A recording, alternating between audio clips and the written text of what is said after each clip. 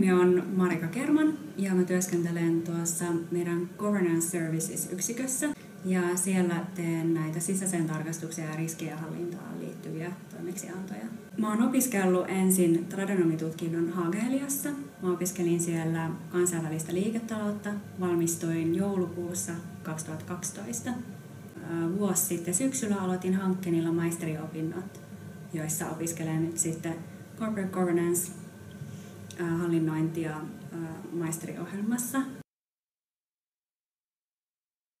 Aikoinaan olen työskennellyt myös pankkipuolella ja sellaisissa tehtävissä tuntuu, että kaipaisi lisää haastetta ja sen takia päätin sitten, että on aika vaihtaa organisaatioita ja hakeuduin sitten tähän ensin meidän KPMGn audit-puolen trainee-ohjelmaan. Pääsin siihen ja sitten onnekseni myös sitten pääsin jatkamaan sen jälkeen vakituisena meidän auditissa.